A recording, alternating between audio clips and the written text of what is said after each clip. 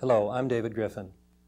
If the world in which we find ourselves in is the creation of a God who is perfect in goodness and power, why is there so much evil in this world, so much suffering, so much injustice? This is surely the problem which has been the most difficult one for Christians and Jews. Process theology has provided a distinctive answer to this question, which many people have found very helpful. However, even though process theology has now been around for about a half century, relatively few people know about it, or at least know it well enough for it to provide any help on this problem. Process theology has articulated in its position in a language and a style which most people find forbidding. I myself wrote a rather big book on this problem. We still have many unsold copies available.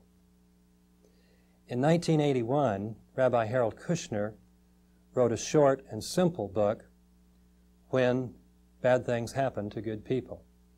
He wrote not out of a philosophical perspective, but out of his own personal struggle with the problem and out of his own work as a rabbi. He spoke directly and authentically from the heart. His book became a national bestseller. It confirmed what we had always suspected, that if this kind of position were articulated in a way that was widely accessible to people, it would evoke a positive response from most. In 1982, partly because of the popularity of the rabbi's book, John Dart wrote an article that appeared on the front page of the Los Angeles Times, which was on process theology and the problem of evil. It featured John Cobb and myself as representatives of this school of thought, and also Rabbi Harold Kushner, indicating that his position was quite similar. The article created quite a stir in the editorial pages. Because of all this attention, CBS Evening News picked up the story. And on the Dan Rather report, early in January of 1983, there was a special segment featuring me and Rabbi Kushner under a storyline entitled Process Theology and the Problem of Evil. Because of this, the rabbi has become widely associated in the public mind with this school of thought. Because of our mutual interest, we have wanted now to get together and be able to talk things over. Finally, early in 1984, while the rabbi was on a lecture tour on the West Coast, we were able to get together for a few hours to have a discussion. Part of our discussion we decided to have in public and held in the United Methodist Church in Claremont, California on February 20th. We planned this as an interview in which John Cobb would interview the rabbi in front of an audience. This is the tape you're now about to see. I think that all of your being here tonight means that a great many of you have already read Rabbi Kushner's book. But I'm sure also that some of you have heard from people who've read it and have been told that this is a good event to come to, that you should get acquainted with him. And especially for your benefit, I'd like to ask you, Rabbi Kushner, to begin by just telling us very briefly why you wrote the book and something of what its main point is. Sure. How is the camera range? Am I expected to stand up and do this? I think the problem is that we originally hoped we could just sit, but when we saw how many rows of people were there, we were afraid it just wouldn't work that way. That'll be fine. Excuse me. I don't know who all of you are, but I'm delighted that you're here. I hope you can all hear me. If there's anybody who can't hear me, buy my book because everything I have to say is in there.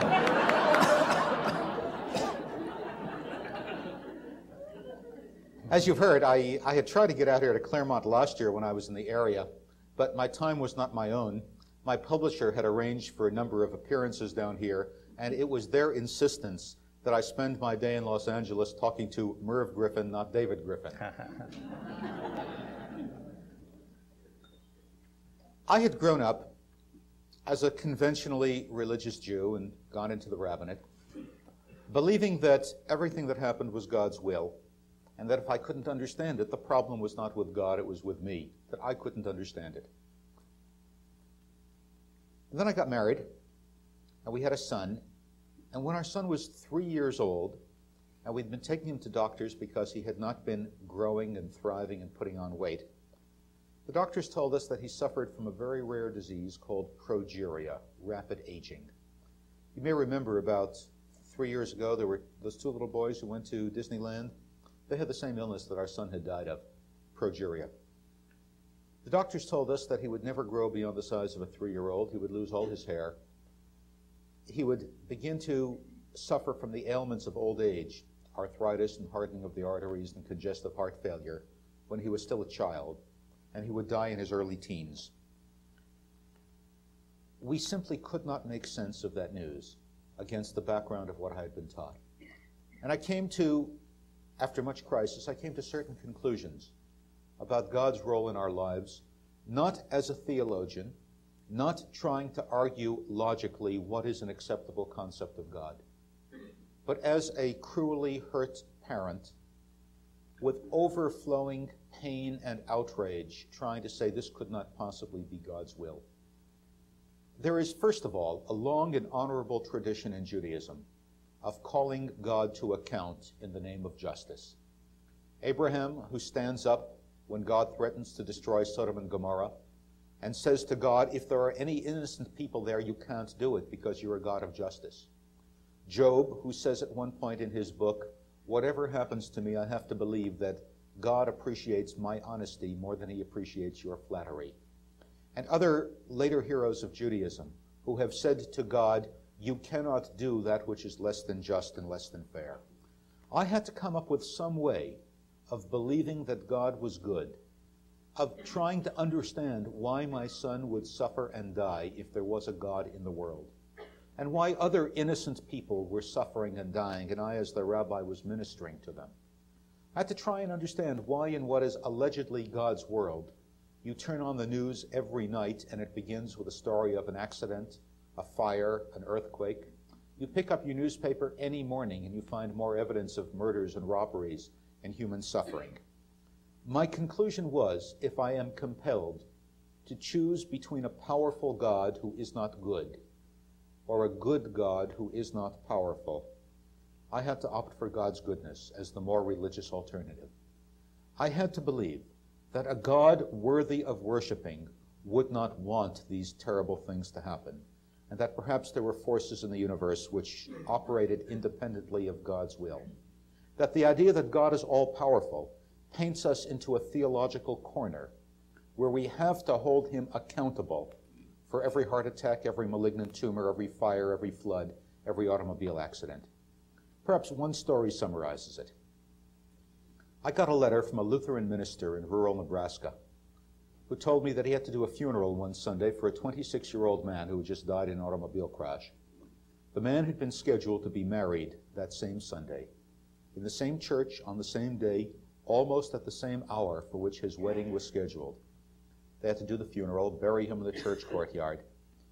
The pastor came back to his office, and the man's fiancée was waiting for him there. And she said to him, Pastor, if one more person tells me it's God's will, I'm going to scream. Why do they want me to hate God? Because I think that's what we do when we believe that nothing happens in the world unless God wills it.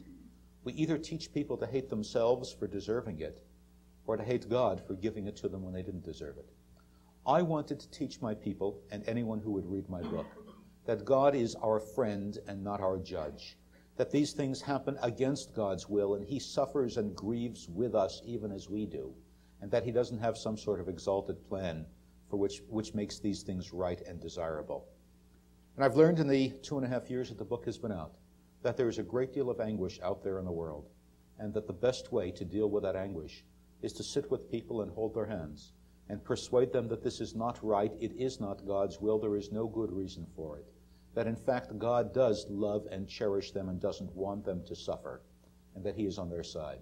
In the words of the psalmist doesn't say, I look up into the hills, from where does my malignancy come? From where does my disease come? From where does my unemployment come? He says, I look up unto the hills, from where does my help come? My help comes from the Lord, the maker of heaven and earth. It was from this perspective that I came to write about God in a way which I have since discovered is very similar to the seminal work that's being done here in Claremont.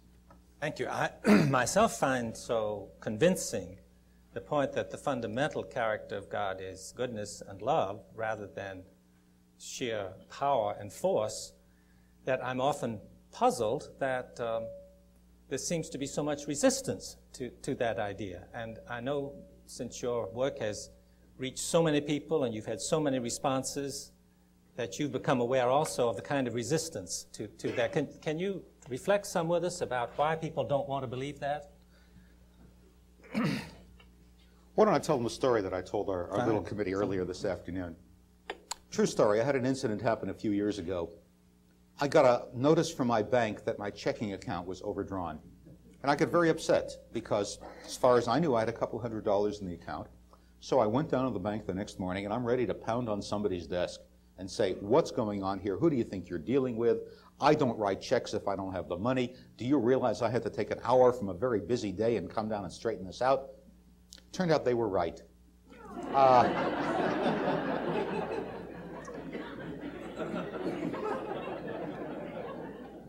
The mistake was mine. I had entered a deposit twice and they had only credited it once. I had a very strange and surprising reaction to that discovery. You know what I felt? I felt relieved. I felt relieved that the bank keeps such accurate records so that I don't have to. And then I could understand why people twist themselves into such emotional and intellectual knots to affirm every kind of rotten, lousy tragedy as God's will.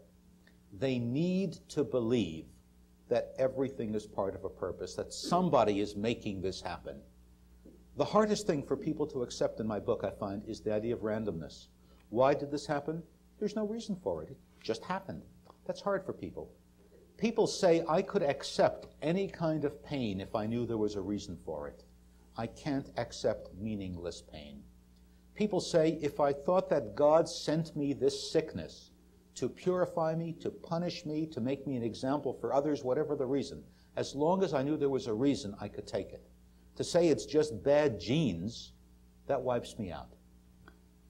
Part of it, I think, is an element of, I don't want to condemn these people, I just want to disagree with them. I think it's an element of immaturity. People who are not prepared to hear the message that the well-being of the world depends on us. And that they want to say that, you know, we don't write the script, we're just following orders. We're just reading the lines. God pulls the strings, God writes the scripts. That absolves us of responsibility. Part of it, I think, is this tremendous need to know that somebody's driving the bus so we can just relax and sit back and not worry about where it's going. What I say to people today, partly, is that ultimately, we have to forgive God and get over our anger at Him for giving us a world, instead of giving us a perfect world, giving us an unpredictable world where the right thing isn't going to happen unless we make it happen. People very much would like to feel that the right thing will happen. It's sort of like, it's a rough analogy, I hope it will do. You go to see a real scary movie, and you're not scared because you know somebody is directing the movie and he's going to make everything work out in the end. I think for a lot of people, life is a scary movie. And the only way they can sit there without really losing their popcorn is to assure themselves that God is the director and there's going to be a happy ending to it. And they get very upset if you say to them, you know, even God doesn't know how it's going to end. It seems to me that when one states it that way, some people are going to say, well, then it sounds like this is just humanism or atheism, and we're just here in this rotten mess and trying to make the best of it. That's not all that you're saying about it, but what is it that God is doing in all of this?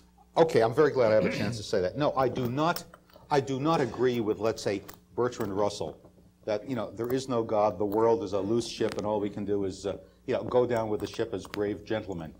Now, I don't believe that. I believe in a God who intervenes in our lives. He doesn't send the problem, he sends us the grace to respond to it. My argument with the insurance companies is what they call acts of God, I think, is using the Lord's name in vain. A flood, a fire, an earthquake is not an act of God. It's an act of blind, amoral nature, of a nature which cannot tell the difference between the good people and the bad ones who get in its way.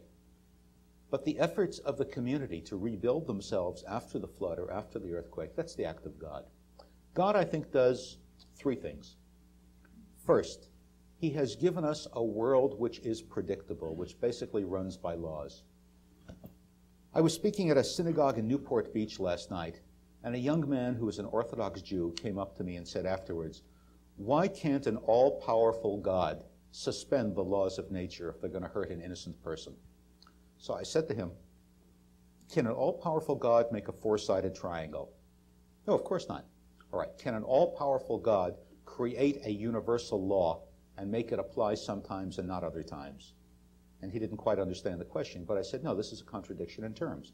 If laws of nature, it may be very cruel that laws of nature make innocent people suffer, but how livable would the world be if laws of nature sometimes applied and sometimes didn't apply? If I have to get on a plane back to Boston tomorrow, and I don't know if the plane will fly safely, or if the laws of astrophysics will stop operating because there are a whole bunch of mafia chieftains on the plane and God wants it to crash, who can live like this?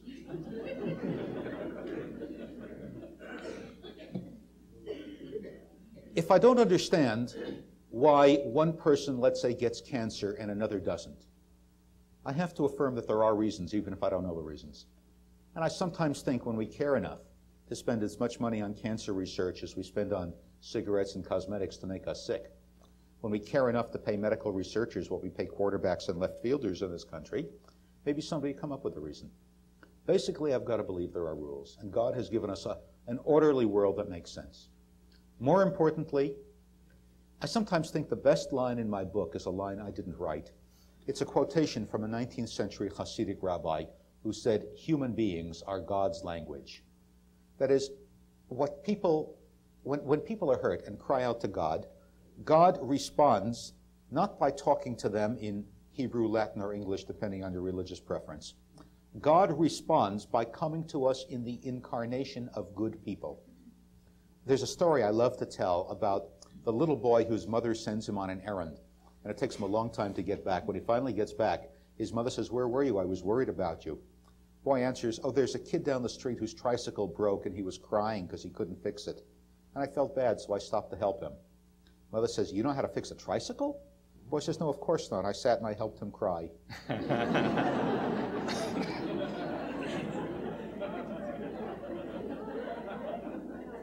You know what I've learned?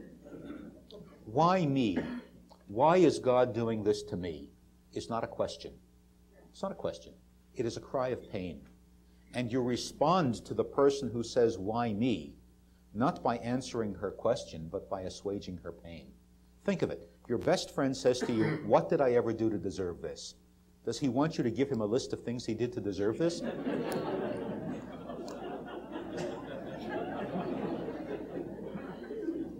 He wants you to tell him that he doesn't deserve this, that he's a good person and what is happening to him is unfair. My aphorism, suffering people need not explanation, but consolation. You don't help them by explaining why it's right that they're suffering. You help them by holding their hands. I remember when I was a young, naive rabbi, I would go into a house where there had been a tragedy, and people would say to me, "Rabbi, why would God let this happen to such a good person?" And I thought they were asking me a question about God. And that's fine, because I know about that. I took courses in it. And I would offer them a 15-minute summary of my senior theology course in rabbinic school. And when I was done and their eyes had sort of glazed over, I would say to them, "Now, I know this is a little bit technical. Maybe you didn't get it the first time. Would you like me to repeat it?" And they would say, "Rabbi, please, we've suffered enough."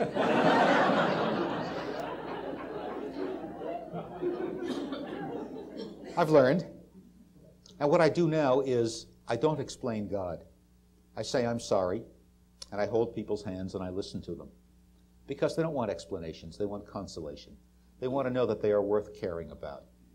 One of the things God manifests himself in is the capacity of people, despite their squeamishness, it's no fun to go see your friend suffering, to reach out and be a good friend and neighbor. And one of the things that God does, I think, is to give us the capacity to transcend ourselves. I think I still believe in God because I am always seeing ordinary people do extraordinary things. I am seeing people come up with qualities of soul that they would be the first ones to tell you they didn't have last week. True story. It was June of 1981. I announced to my family that my goal for that summer was to get into shape to run the Falmouth Road Race. I don't know if anybody here has ever been on Cape Cod, but every August there's a 7-mile mini marathon. Big deal in Falmouth. Everybody goes down there. Everybody has to choose between participating in the race or watching it. I'm lucky. The way I run, I do both.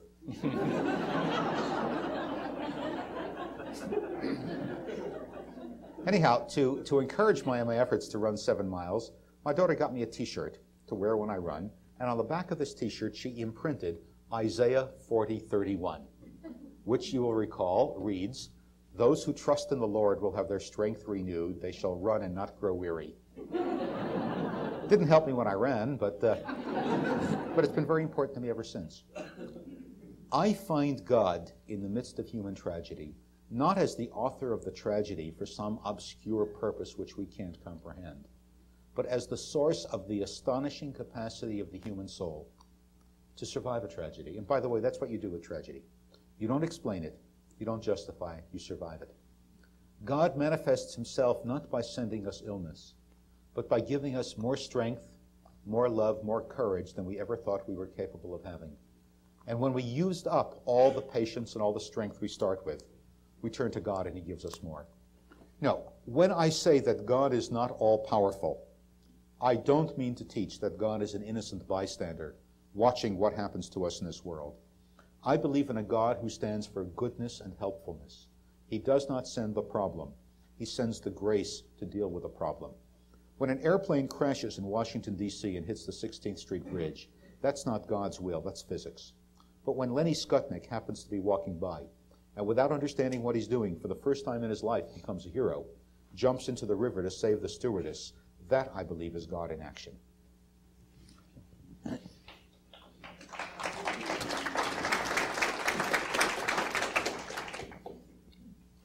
When we think of God that way, it does leave us with profound uncertainties about the future. Yes. And these days, many of us have enormous anxiety about the future. That is, we know that we have weapons with which we can not only destroy our enemy and ourselves, but the whole of humanity. Could you comment how you see the relationship of what you're saying to that?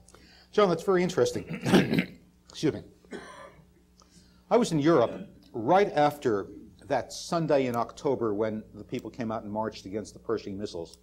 My book was translated into German and Danish, and I went over to do some publicity and promotional work for the book. I was lecturing in Denmark, to the public lecture to the Jewish community of Copenhagen that week. It happened to be a very bad night to lecture. That same night, the Danish national soccer team was on television in the semifinals of the European Cup. Right after I finished my lecture, the chief rabbi of Denmark, who was introducing me, made the announcement that the Danish team had just lost 1-0 and that they'd be selling a lot of copies of my book tomorrow.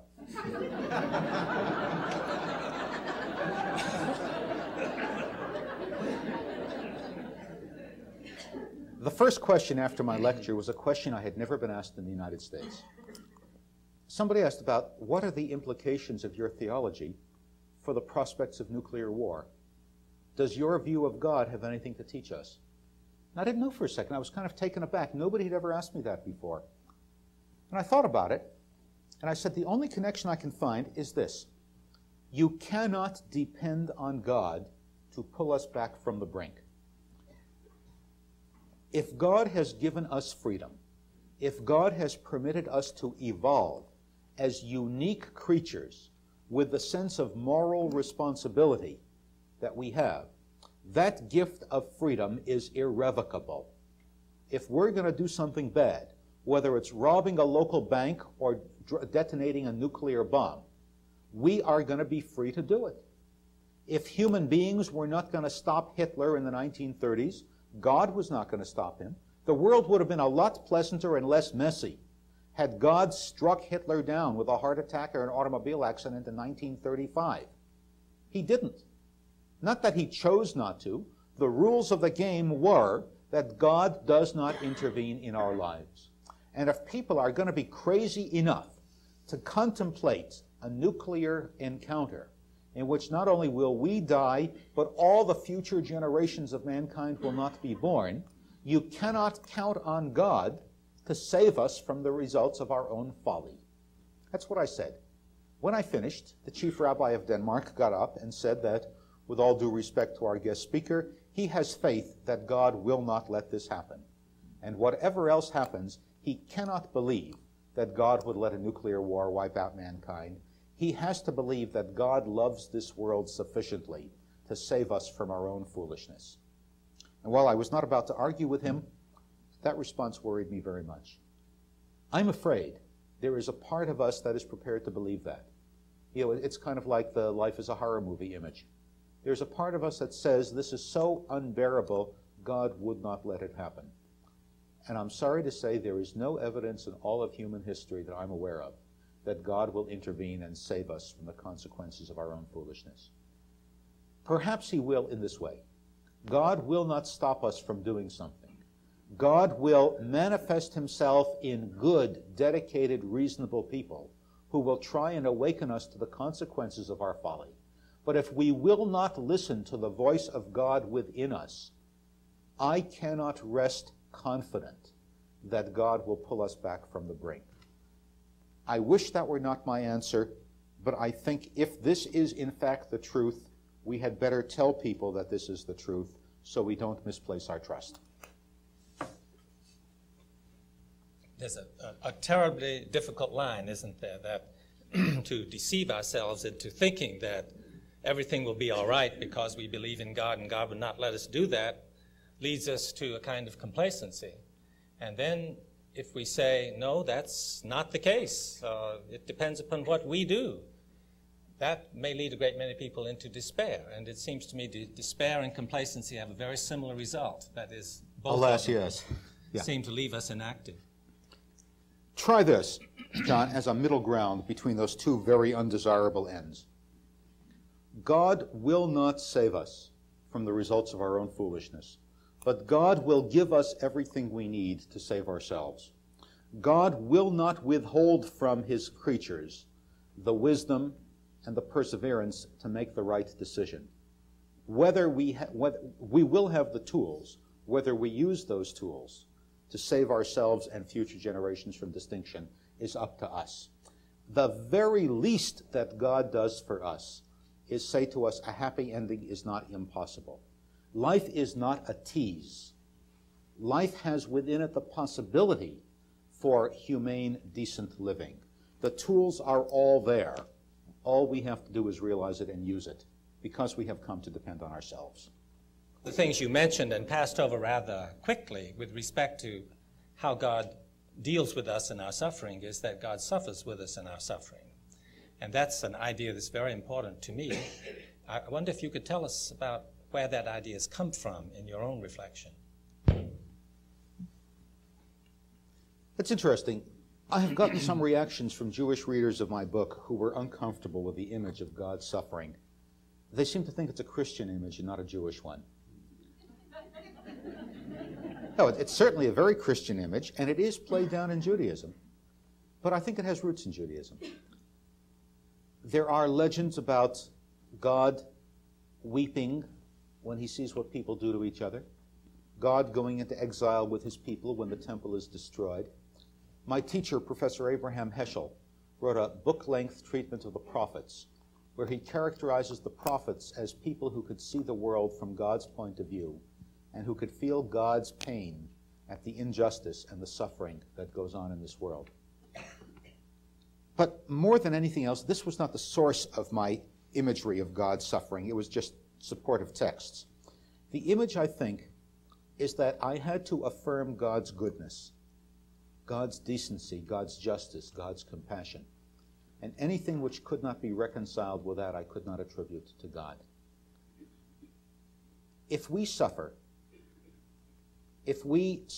vicariously, empathically with people who are suffering, I can only believe that this is God's pathos reflecting itself in us. It's not that we are being anthropomorphic about God, as my teacher Abraham Heschel used to say. We're not being anthropomorphic and describing God in human terms. To talk about people being righteously indignant when they read about injustice, to talk about people being compassionate when they see suffering, is to be theomorphic about man. not to describe God in human terms, but to describe men in divine terms. To respond to suffering with compassion is not to make God human, but to make human beings divine. I had to affirm that our own capacity for pathos is a reflection of the supreme pathos, the supreme anger in the face of unfairness, the supreme compassion in the face of pain, which originates in God and reflects itself in us. You brought up the fact that on this particular point, some Jews said that was a dangerous idea for Jews. It sounded too Christian. I certainly agree with you that it is both Jewish and Christian and not something in between. Were there any other respects in which you felt that you got a different kind of response from Jewish readers and from Christian readers? Surprisingly, very little. What really astonished me about this is, I'll tell you, I wrote a book 3-4 years ago, which I thought a few thousand Jews and a few relatives of mine would read, and not beyond that. I never expected it to be received in the Christian community the way it was. One of the things I want to say, by the way, is that it is the Protestant clergy who made my book a bestseller. They did it. They picked it up, they gave sermons about it, and the word of mouth began to spread. They would hand copies of the book to people who had had a loss, people in hospitals, and it was essentially through their work that the book spread beyond a very small circle of personal friends of mine and became a national phenomenon. I get a few letters from Christians who assume that because I'm a rabbi, I've never heard of the New Testament, and that if I would just read it with an open mind, I would rewrite my book in a more correct perspective. But I also get letters from Orthodox Jews who suggest that instead of giving so many speeches, I should go back and read the book of Isaiah, with which I'm obviously unfamiliar. No, what really struck me is that so many people of so many different religious persuasions were open to the message of the book. They wanted to be comforted by the idea that God is on their side, and that God is good, and that God is there to enhance their sense of personal worth. There were virtually no differences between Jews and Christians. There were elements in both communities of a fundamentalist nature who could not accept my book because they thought I was diminishing God. I will insist that I am not diminishing God, that I am in fact adding to God's greatness when I identify his power as the power to sustain and the power to rebuild rather than the power to control. David Griffin has already taught me something very important today. This one insight alone made my trip out here to Claremont worthwhile, that we need not define power as coercive power. It can be a persuasive power. It can be liberating power. It can be the power to turn somebody's energy loose rather than the power to pull his strings. And that's a kind of power that God has perhaps in unlimited quantity. We hope you have found this interview helpful.